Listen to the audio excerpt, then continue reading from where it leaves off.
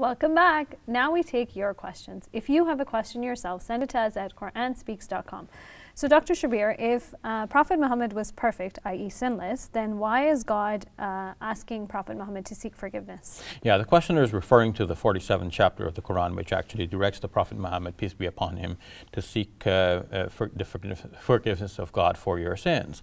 Well, this is natural because from a Muslim point of view, the Prophet Muhammad, peace be upon him, is a human. Human beings can make inadvertent mistakes, and naturally the response of the believer to God is to ask God for the forgiveness of our sins. The Prophet Muhammad, peace be upon him, is a prime example of being a good believer, and naturally he is being directed to do the same thing as well. So we don't see that as a problem. We see that as the Prophet, peace be upon him, setting a good example for us of seeking the forgiveness of God. So we say, Astaghfirullah, oh God, forgive me. Thank you very much, Dr. Shabir. You're welcome.